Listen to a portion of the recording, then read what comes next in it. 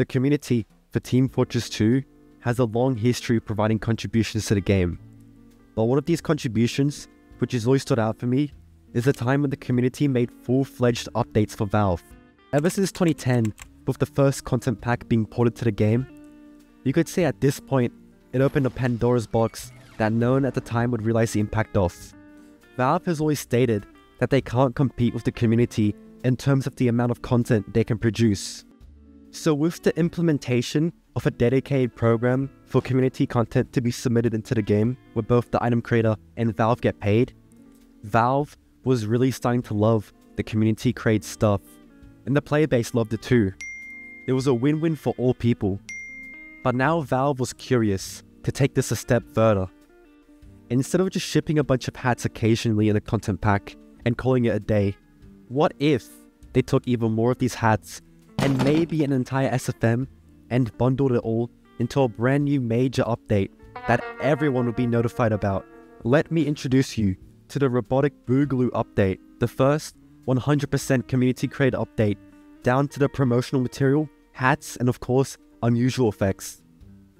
From what was originally just a bunch of hats posted by numerous modelers on the TF2 Emporium thread, now got fully adopted by Valve to be a brand new major update.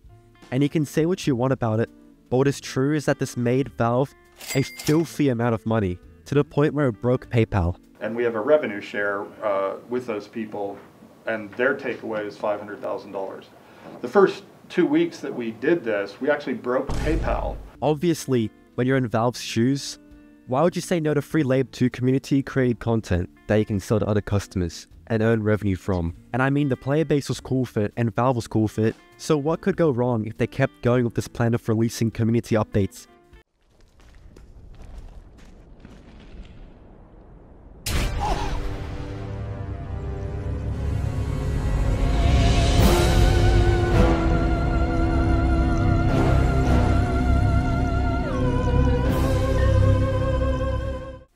The Invasion update was a disaster in every way imaginable, and this really was a straw that broke the camel's back for Valve, and why we have never seen a community update ever since.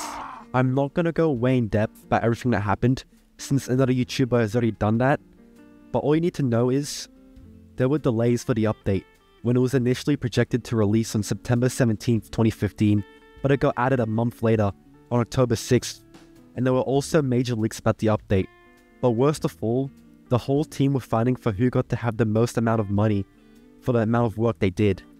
It was all a mess, but this single-handedly was what left a sour taste in Valve's mouth. And as we all know for Valve, if it doesn't work once, they won't bother trying again. But still, after this catastrophic blow to the community, they still persisted and would continue creating updates years since this incident. Things like the Frontline update, the Mayan project, Iron Gauntlet. Now, although Valve had no trust in the community to handle an entire update on their own, they still wanted to take cosmetics from these glorified Steam Workshop billboards and implement them in their own updates. This is pretty much what they've been doing for years, since Jungle Inferno, and although the community knew there was next to zero chance of the update being added, they still went through the hard work of designing them, promoting them, and of course, making all the hats for them, which is pretty commendable. This leads us to the current day with a new major community update, which you probably don't know about according to a poll I made, the Tropic Crisis update. And unlike other TF2bers, I'm pretty disappointed in it. And not in the sake of hating on things for the sake of hating, but because objectively, I'm disappointed in the way it was handled in every aspect. Let's take a look at the Tropic Crisis update, and for the sake of explaining why it's objectively bad, let's also look at the Fancy vs Nasty update. These updates both weren't fully added into the game, and have had parts of them taken out and put into other Valve updates. On the surface, these updates look insanely different, but they both have the same underlying goal of selling hats, except one of them does it way better than the other. One of the updates uses story as a backbone for how the project progresses each day, and that generally just feels like it belongs in the game with the way Valve used to run things. Now take a look at the other one, Tropic Crisis. You can say that it looks better, has a better premise, but don't get distracted by it all. And let's look at what the update really is according to the update page. Just like all the hip community update pages now, it doesn't need a long blog post to explain it all. It can explain it to you in a short SFM, which I mean, that works. Updates like the Mayan project did it well, and if using a video to explain everything works, then there's not really a problem. It just becomes a bit harder to condense all that information into a short 3-minute video. Unfortunately, when you look at something like the Tropic Crisis trailer, to me, personally, just feels like a super flashy, grossly simplified advert, when it really shouldn't be that way. The mercenaries don't act like they should, and pop culture memes are in there. Yet the workshop is still expect us to take it seriously on the same regard as End of the Line or Invasion. I mean, even if that wasn't the intention, that's what's happening, and you can't really throw away what Valve gave to the community and play Barbie doll with the mercs to promote a flashy update, as after all, it was pitched as something ready to be adopted by Valve into the game. I could go on and on about every single problem with this update, but ultimately, the impression I got was that the creators knew the update wouldn't be added officially into the game like Invasion, so they just made a flash in the pan advert to sell to TF2 players. I'm not trying to say that's what they did, but that's just the impression I got. There's nothing inherently wrong with trying to mass promote the update to the TF2 player base, but at the very least, you could try to make it something serious and to have a coherent story. That's enough that mini rant. And you would know that I don't like lazy story writing. I don't think anyone likes lazy story writing, but especially when it massacres a story that's brilliant and when stories for an update are crucial if it's in a different setting.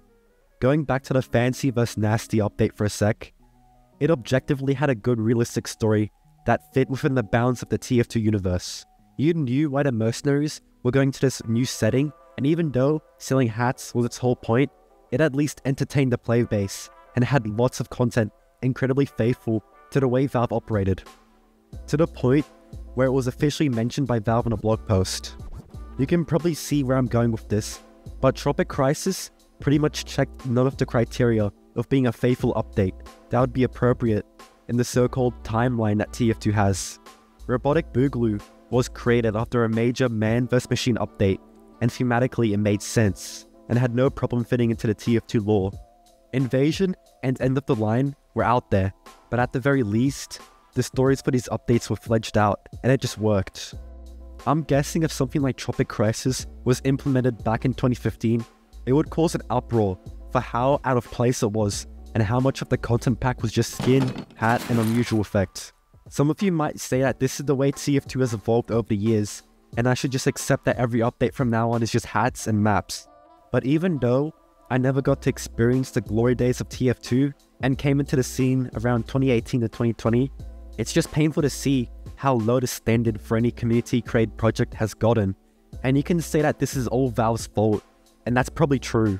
But since Valve won't make anything for TF2, and it's all in the community's hands, I honestly think at the very least, the community can uphold the same standard as old Valve updates, and we can just all pretend that TF2 is getting major updates again. Anyways, I don't have anything against the Tropic Crisis team or anything. I'm just stating my thoughts about why it's downgrade, and hopefully you guys enjoyed this video. As always, have a good one.